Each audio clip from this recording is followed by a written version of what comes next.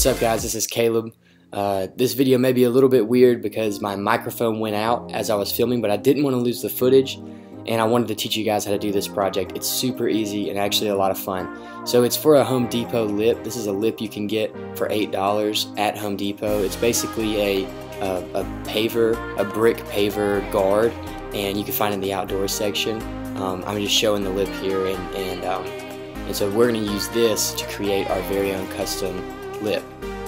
First, you got to take your bumper off. I'm using my quick releases here to get mine off. That's how I get it off so quickly. There is a video for that on my channel. The link is in the bottom corner.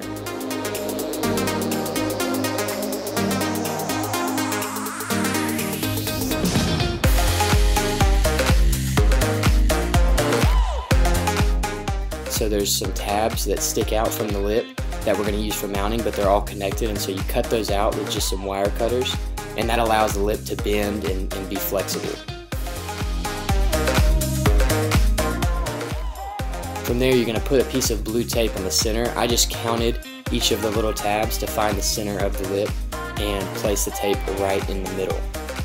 That's going to help us line up the lip with the bumper and make sure that everything's centered and matches. Next, you'll place a piece of tape on the center of the bumper. You can just measure the bumper out, get it as close to the center as possible. You'll be able to line the two pieces up, the one on the lip and the one on the bumper, so that you can get it centered so it'll look awesome. Then I drilled holes in the two tabs in the middle, and I used some 5/16 inch bolts through those holes that I drilled to secure the lip to the bumper.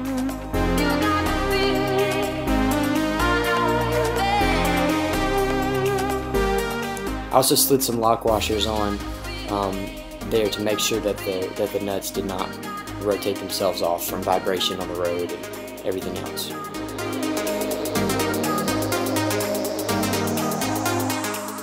Next, it was the same process across the bumper. So I drilled holes in every couple of tabs. I didn't drill holes in every single one.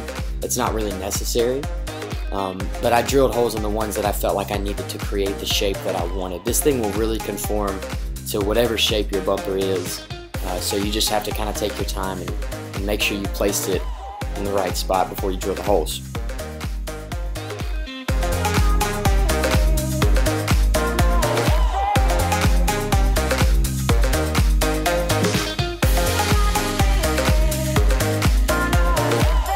So when you get to the end, it does take a little bit of force to bend it. It helps if you have somebody to help you. I did not, and so I figured out a system that worked, but basically I drilled the hole in the lip first and then bent it down and drilled through the bumper, and then quickly pushed a screw or a bolt rather through the holes that I had drilled. The lip really did conform well.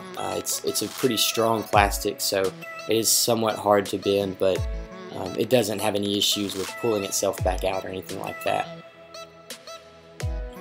So you can see the lip really does bend around the bumper and really conforms to the shape well. I mean, it really is an OEM looking lip for about $8, which is incredible.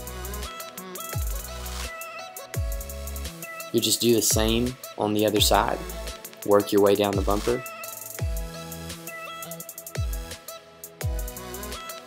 And just take your time and slowly bend it around the bumper, drilling holes where you need them.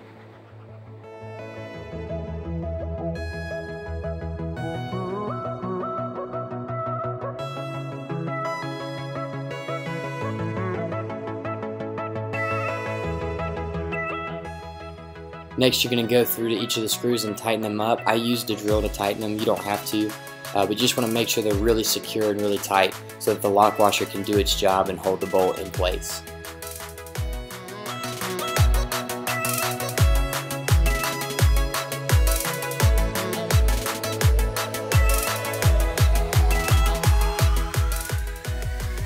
And you're done, so it's time to reinstall your bumper and enjoy your new lip. This is probably one of the easiest jobs I've done, and I really love it.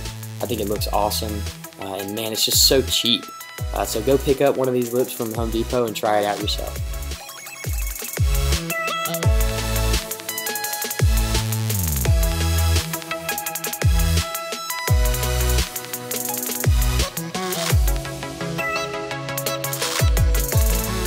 stay tuned. I've got one more video of the finished product of the Neon. I've got a couple of cars that I'm selling right now in order to make some revenue for new projects that are going to be really, really awesome. So keep up with us on Facebook at facebook.com/DIY car projects, and also on our YouTube channel, obviously.